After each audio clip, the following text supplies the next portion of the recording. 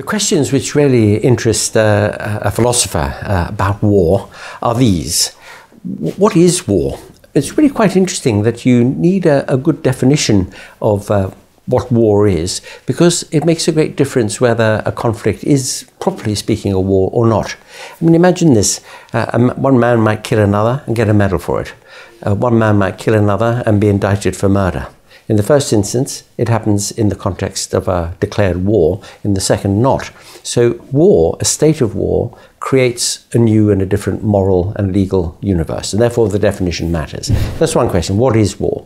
Second question is, what causes war? Is there a generic cause of war? Is it in human nature or in human arrangements? If it's in human nature, that's a very pessimistic fact, because it means that we are doomed to war and perhaps doomed by war. But if it's in our human relationships, in our institutions, in international relations, then there is something we can do about it, and that's optimistic.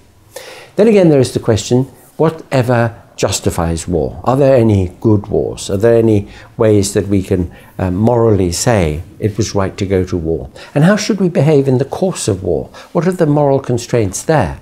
And what about after war? How are we to make sure that the situation following a war won't create another war?